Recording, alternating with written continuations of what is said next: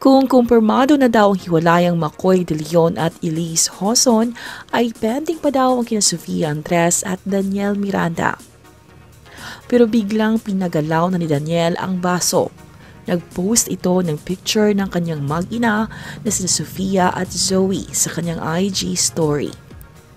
Ipinahayag ng racing champion ang kanyang pagmamahal sa kanyang mag-ina.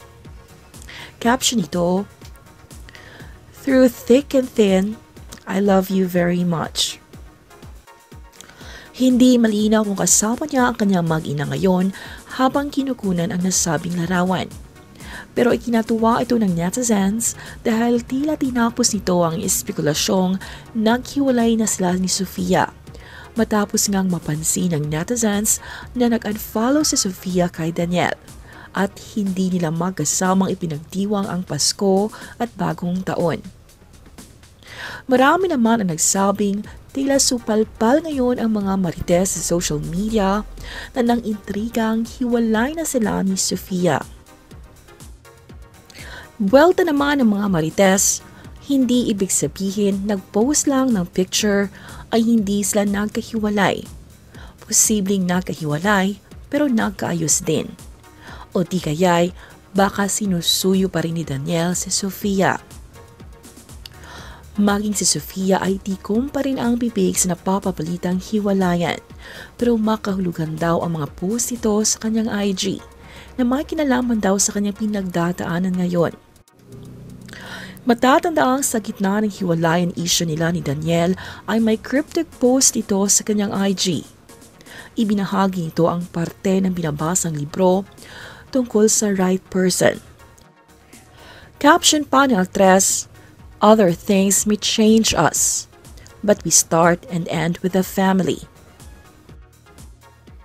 Bahagi ng ipinost ni Sofia, "The right person will know how to hold your love.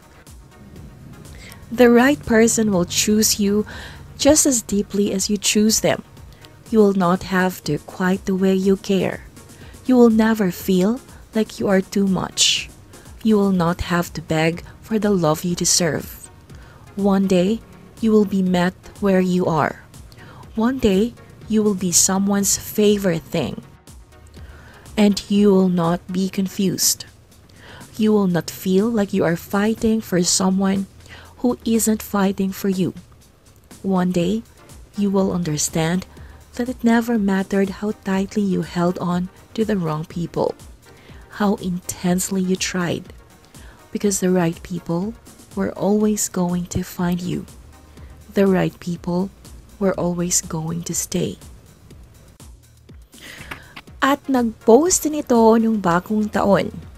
Nakasaad dito, "I hope next year you learn the difference between what people do and what people say. I hope next year you learn the difference between their actions and their words. And I hope you follow the people who show you they care rather than the ones who say it. Let their actions show you how much they need you, how much they love you, and how much they want you to be a part of their lives, and vice versa. Remember this for the new year. Remember this for the rest of your life. Always let their actions speak for themselves. Always let their actions speak louder than their words."